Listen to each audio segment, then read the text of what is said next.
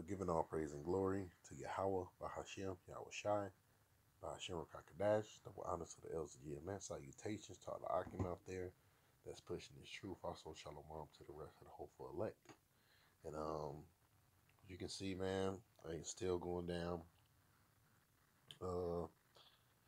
Read this. I'm gonna read the title to you. It's time to prepare for the post-American age. All right, which what that is saying, these other nations know that America is through, man. You know, you're not respected anymore. You're not feared anymore.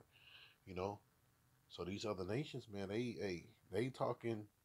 Excuse my language. They talking they shit. You know, and there's nothing you can really do about it, man. Because the Lord said, then shall I bring thee down, man.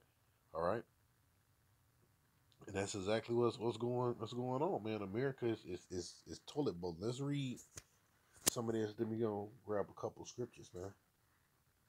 It says Washington role in the world is diminishing. What comes next? Has America dominance across the globe? Foreign policy, finance, and military affairs been a source of stability or conflict? Some believe Washington's status as the last great power has been a force for good. Others disagree. All right, because look, when you go into what's that? Let's go to it real quick. Let's go to the Book of Esdras. All right, Book of Esdras said, no more of your hurtful claws. You know, because what this devil have done, he have terrorized the world, man.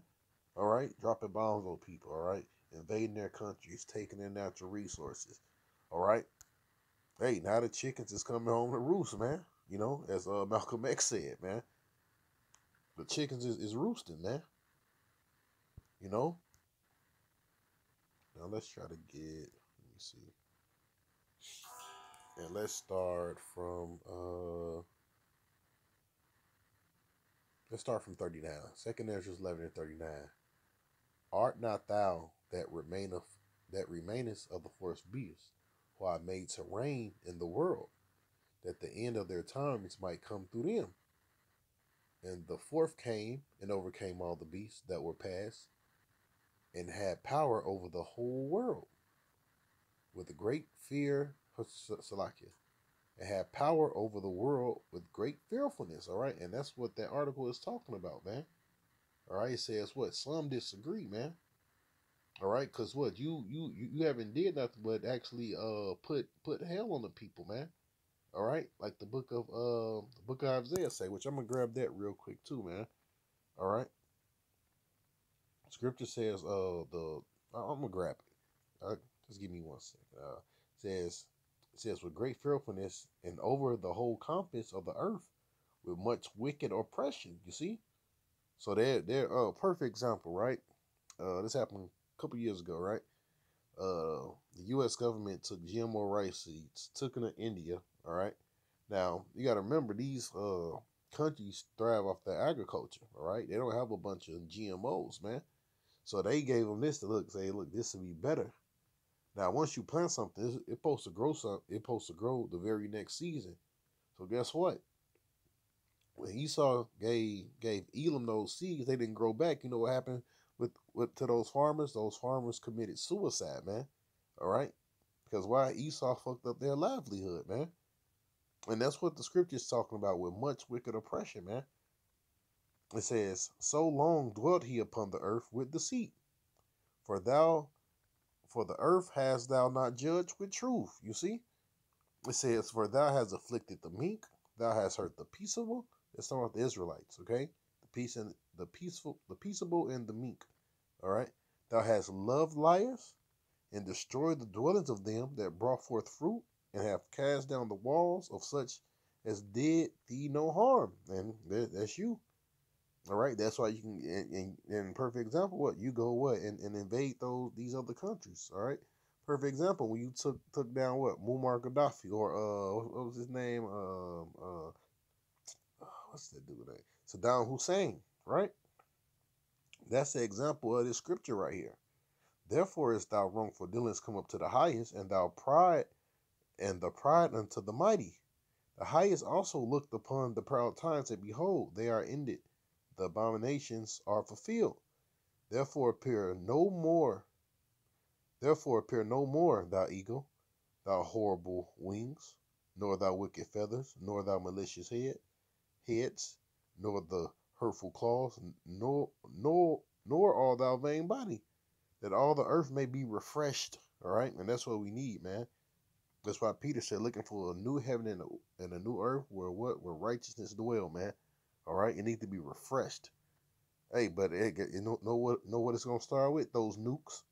All right, when the other nations wipe out America by what? Thermonuclear destruction. It says, and may return, being delivered from the violence, that she may hope for the judgment and mercy of him that made her. All right. Now let's go back to that article. No, Salakia. I said I was gonna get to Isaiah. Let's grab Isaiah real quick. Salakia.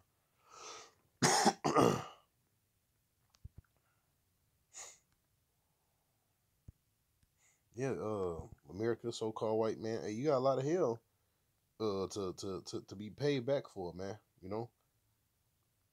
Yeah. Let me see.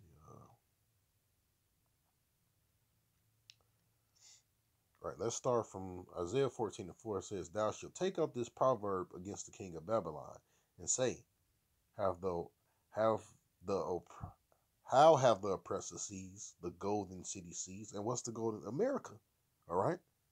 It's not that article talking about America that I'm reading. Yes. It says, the Lord hath broken the staff of the wicked and the scepter of the rulers. All right. So at the end of the day, what's going on is leading to your whole downfall. All right. Or you're going to be broken without remedy. All right. It says, the Lord have the Lord have broken the staff of the wicked and the scepter of the rulers. He who smote the people in wrath with a continual stroke, and he that ruled the nations in anger is persecuted, and none hindereth. All right, but that's the point right there. He smote the people in wrath with a continual stroke, man. All right, and that's why the scriptures say, when you stop from you stop from oppressing, guess what? They gonna do the same thing unto you. Okay. Now let's go back to this article. Let's hit it. It says, has America dominance across the globe, foreign policy, finance, and military affairs been a source of stability or conflict? Some believe Washington's status as the last great power has been a force for good. Others disagree. It says, mainly its hegemony has demanded that Washington divide the world into a marginalized adversaries, independent allies. NATO supremacy in Europe was seen by many of the West's leading lights as having created a lasting peace on the continent. At the same time, though, it has also been a main source of conflict as they block expanding towards Russian borders. We are now living in an age when American dominance is coming to an end. You hear that? It's coming to an end. You know what that sound like? We gonna grab the Isaiah 47. All right. Like the scripture says, sit there. It says that it says there is no throne for you, man. Okay. It says, and its security guarantees are losing their credibility. If a un no it, if a unipolar world order reduced the prospect of conflict, we previously dormant forces being unleashed as vulnerable states are overwhelmed by their aggressions. It says alternate alter alter alternate alternatively, though will installments and ceasefires be longer lasting as nations previously emboldened by US backing a force to find lasting solutions with their adversaries rather than languishing behind Washington protection. Um, I think I'm gonna probably read this last paragraph. I'm gonna go hit a couple more scriptures, but as you can see, man, these, because the article is pretty long, these nations, they understand and they see that America is done, man. Like you can stick a fork in this place, man. The U.S.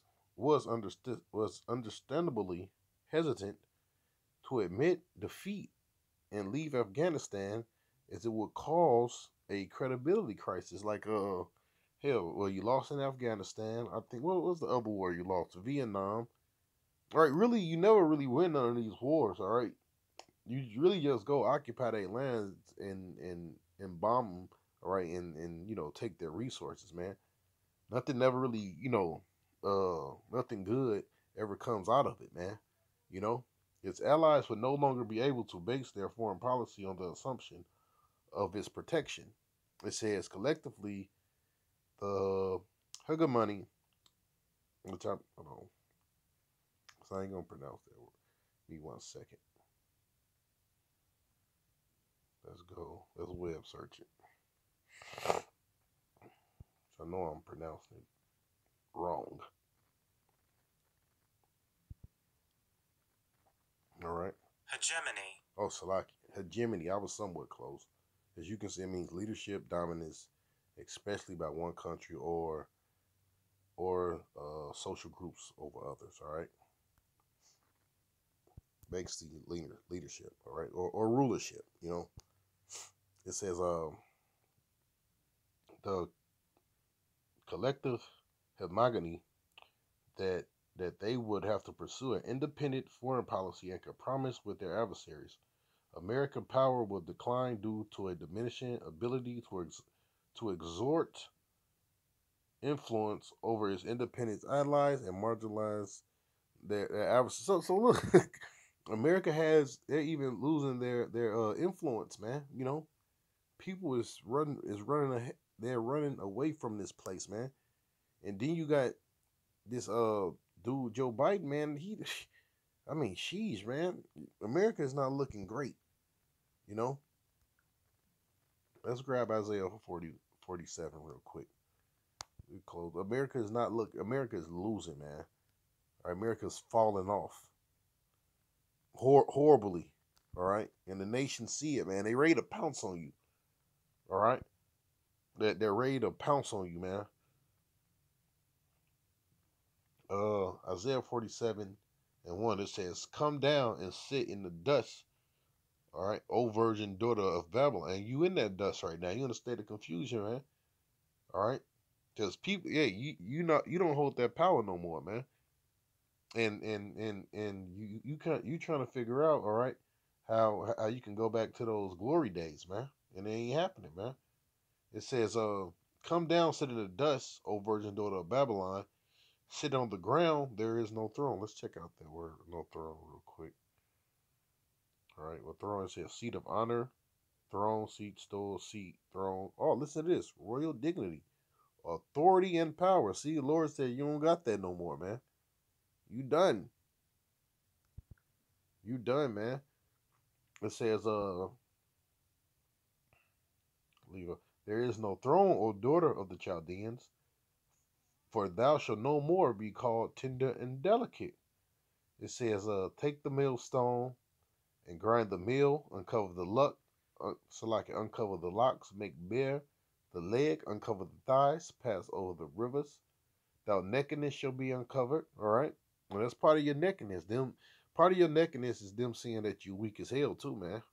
All right, you don't hold that power, but also all the wickedness you've been doing, man. All right, have have how you been policing the earth, man. All right. It says, "Thou nakedness shall be uncovered, yea, thou shame shall be seen. And I will take vengeance, and I will not meet thee as a man." That's somebody Yahweh Shai when he come back. Hey, so with that, I'm going to give all praise and glory to Yahweh, by Hashem, Yahweh Shai, by Hashem Kadash. Double honor to the elders, GMS. Salutations to all the Akim out there that's pushing this truth. Also, shalom to the rest of the hopeful elect. Peace.